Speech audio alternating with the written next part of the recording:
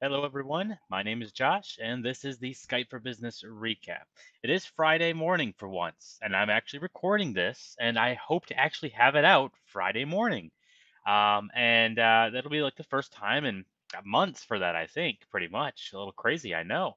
I'm trying to get this out early because it is a busy Friday in the community. There is a lot going on. Um, I might not get this out before the MSUC.chat meeting starts, but let me harp on that one last time, okay? In case this does get out and you see this before that meeting.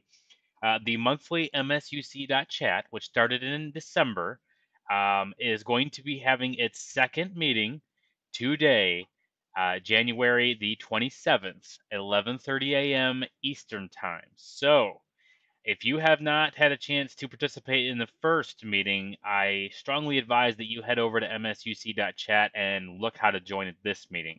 Hopefully, you've already registered and have the link and have your calendar time blocked out, but it is going to be a great time. Pretty much just a virtual Skype for Business user group, open mic style. People can join via audio, video, IM, or any combination thereof. And we get to ask questions of each other, talk about what's new, a lot of back and forth, a lot of good laughs, a chance to meet people you might have only interacted with on Twitter or LinkedIn. Overall, just a really good time. So, yes, that's happening today. Before I jump into other things happening, I'll point out this is the travel trailer edition of Skype for Business recap today, and I have yet another imposter hat. So still no cowboy hat. That will be coming one of these days. But for now, I figured, hey, this whole thing was sitting around hiding in the closet around here, so let me go ahead and throw that on, right? See, just it's like an unpopular stand-in for a late night show or something, right? It's you don't have the regular host, and so you have to have this kind of subpar host, and it's not what you want, but you take what you can get. So anyway, moving along. That being said, with the whole travel trailer edition thing, got a few dogs in here with me, maybe chewing on bones, shaking their collars, being noisy. So apologize for any background noise. All right. All right. That being said, let's jump over to the Infinity screen, shall we, and pull up our browser. The next thing happening today is the Skype for Business video broadcast has another episode happening today. And that is going to be taking place at, man, I want to say that it's going to be at 12 Eastern time, 12 p.m. Eastern time, so 9 a.m. Pacific time. And so they're actually going to be kicking off this episode halfway through the MSUC.chat. The cool thing about what they're doing is that they record it. So if you do happen to miss part of it or all of it, you can go back and watch it on this channel right here. This is their YouTube channel, their YouTube playlist on the Skype for Business channel. They've got a number 34 videos so far. This latest video will be out there shortly after they're done.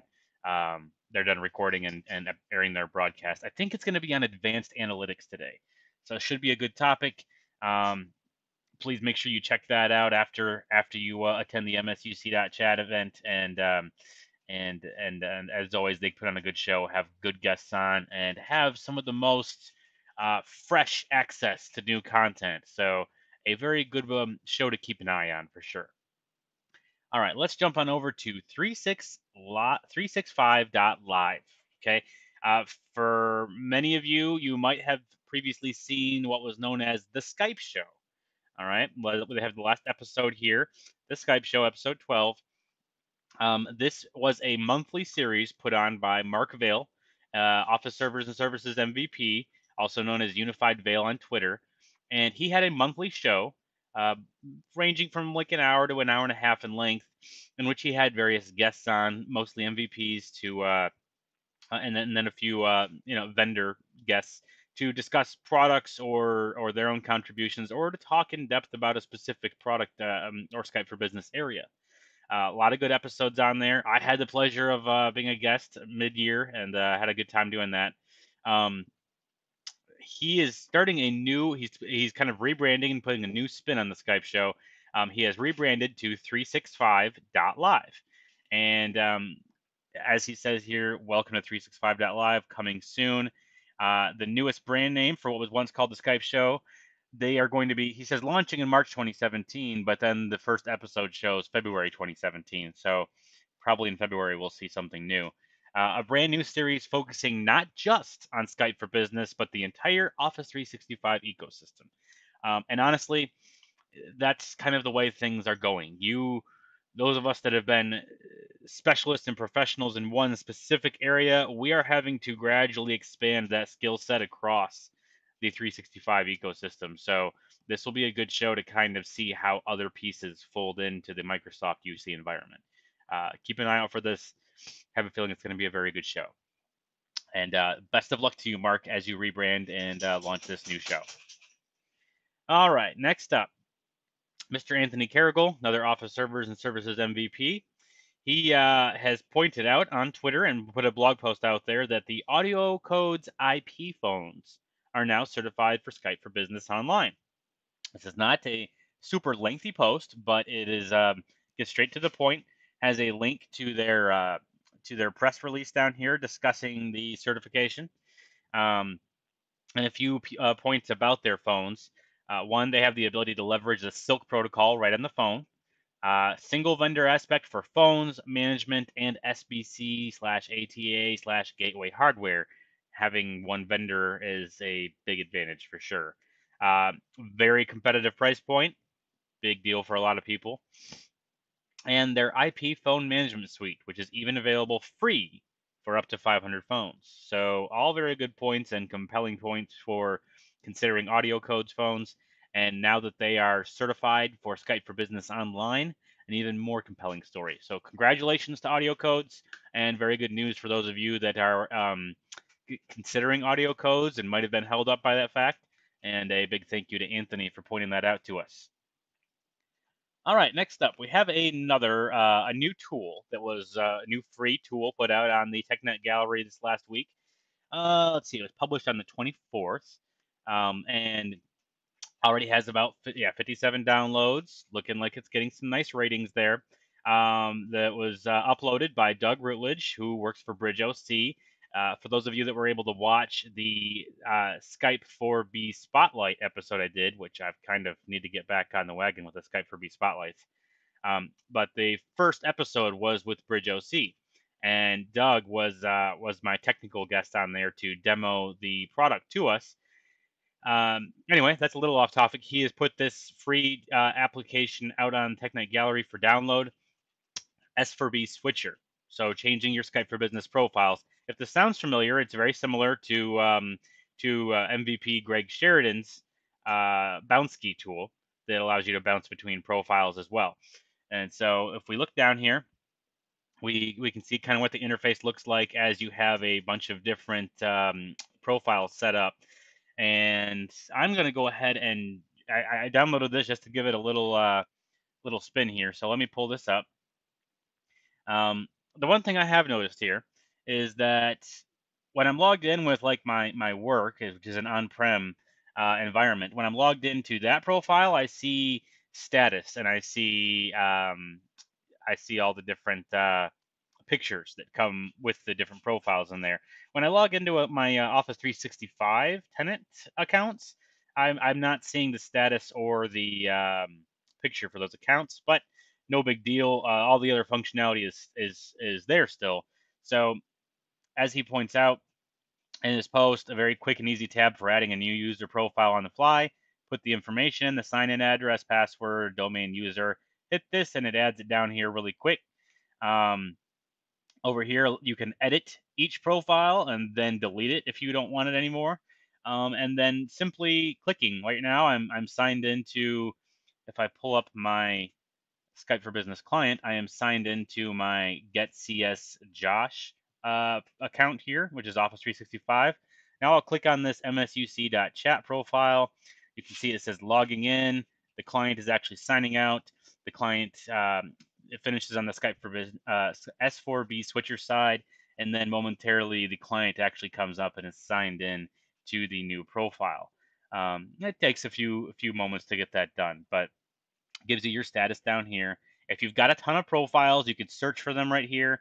I've only got 3 at the moment, but he says there are unlimited profiles supported in this, so that's pretty cool. As you can see, it's logged me in now. Very nice. Um, and then at the bottom, we have a few more options here for more menu items. There is a link to the website. There is a check for product update down here.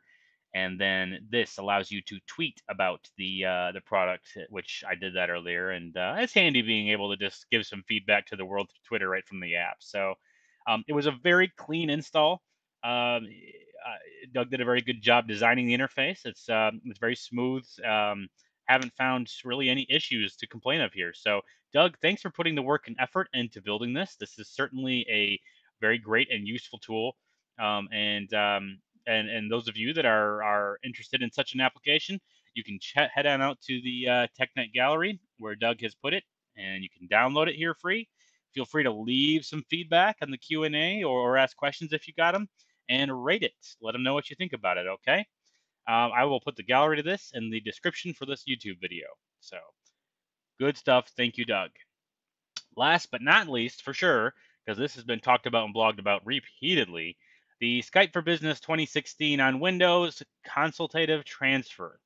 Okay, this was talked about quite a bit, and Tom Arbuthnot, as far as I know, another Office Servers and Services MVP, and the one to have started up the MSUC.chat group.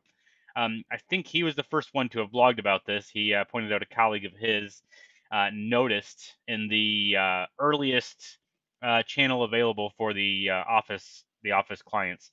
He noticed that the new button for console transfer was there, and he blogged about it, showed it out there. It's public access and everything. So he's like, all right, let's point this out and get our thoughts on this. Get some thoughts from the community. Very excitedly did the rest of the community respond to this, and then shortly thereafter, we see this blog post come out and Microsoft officially acknowledging that, yeah, we're pushing forward in this direction. So many people are very excited to see not just the possibility of this, but the confirmation that this is coming. Very cool stuff. So this is a link to the techcommunity.microsoft.com article in which Richard Schwendeman, I hope I pronounced that right, but in which he wrote this blog post detailing pretty much what we saw from Tom the other day, giving us a walkthrough of how it works and what the experience is like and all that good stuff. So, um, yeah, good info there. Please check it out. Please read more about it if you haven't heard about it. It's going to be a handy, nifty new feature to have right there in the Windows client. I presume, given the first-class citizen nature that we've heard about with the Mac client, that we'll probably see that in the Mac client at some point soon here. But no word on that yet, as far as I've seen. So, all right, good stuff. Let's hop back over to my infinity screen and pop over to the full video screen. All right, guys, that's all I've got for today. Fairly short to the point video. Time to get ready for the MSUC.chat meeting that is coming up here in about 35 minutes. I hope I see a whole lot of you there. And if I do not, then hopefully you will take note, look into it, and we'll see you in February there. But yeah. All right. Good stuff. Guys, enjoy your Friday. Be safe this weekend. And I hope that I will get another video out on time next Friday and that you will be here watching it. Thanks. Adios.